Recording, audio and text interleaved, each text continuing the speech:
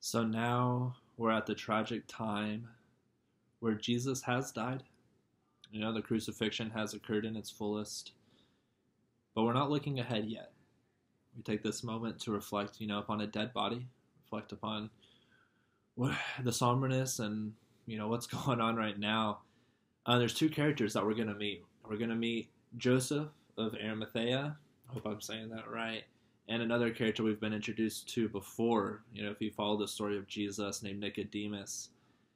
So first, who is Joseph of Arimathea? Starting in Luke chapter 23, verses 50 through 51. Now there was a man named Joseph, a member of the council, a good and upright man, who had not consented to their decision and action, meaning the decision and action of the way that they treated Jesus. He came from the Judean town of Arimathea, and he was waiting for the kingdom of God.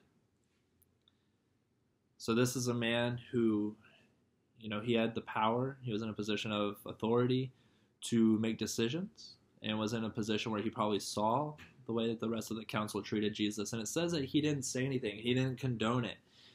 But he also didn't say anything. He also didn't stand up and counteract it. He didn't stand up and be a voice of justice and grace for Jesus Christ. That he's a good and upright man. But I think in those moments, he at least was somewhat cowardly. He didn't speak up. He didn't help out. John chapter 19, verse 38 tells us a little bit more. It says that later, Joseph of Arimathea asked Pilate for the body of Jesus.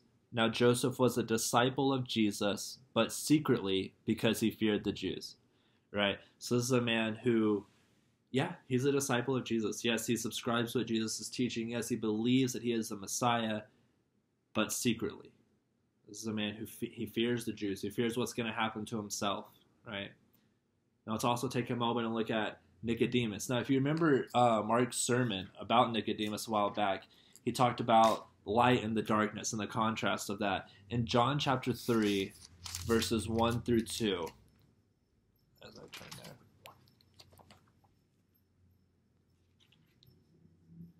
Now there was a man of the Pharisees named Nicodemus, a member of the Jewish ruling council. He came to Jesus at night and said, "Rabbi, we know you are a teacher who has come from God, for no one could perform the miraculous signs you are doing if God were not with him." So this is another man who's a member of the council in a position of power, but he too is a secret disciple of Jesus, secretly acknowledging who God is, secretly acknowledging that Jesus is from God, and that he is a man who is the person that they've been waiting for.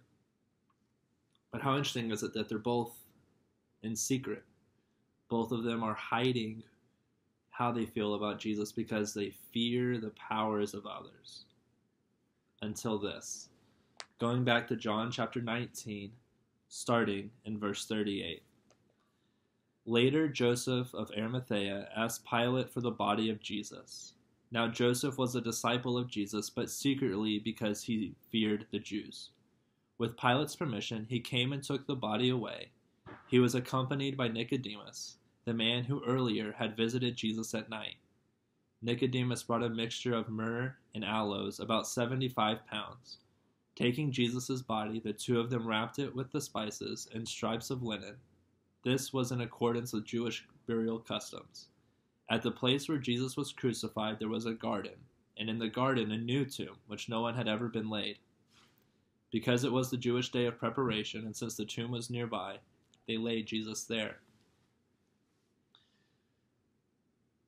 The question that is obviously arisen out of this is, where do you need to become more public with your faith?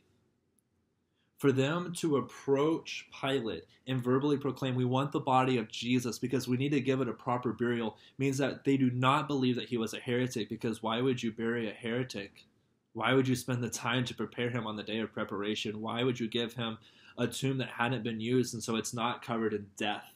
This thing that was considered, the worst of all things to Jews. Why would you do that?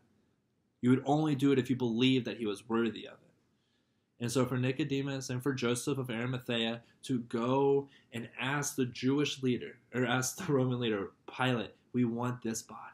And we want to publicly take this body and adorn it and give it perfume and spend all of this money on it because we believe that the person, Jesus, was the Christ. Where do we need to become more public with that? Where do you need to become more public with your faith in Jesus Christ? What has he done for you? Who are the people that you're too shy to tell? Who are the people you're too scared to tell because you're scared of how they might react? In this moment, we recognize the dead body of Jesus Christ. And sometimes we can recognize our own dead faith in some areas. But it's not too late. The death of Jesus wasn't too late for Joseph and Nicodemus because we know their names and we know their story. And we see this act of faith and it says they're good and upright people. You too, it's not too late for you. It's not too late for you to recognize the places that you've been dead in your faith, that you've been dragging your feet.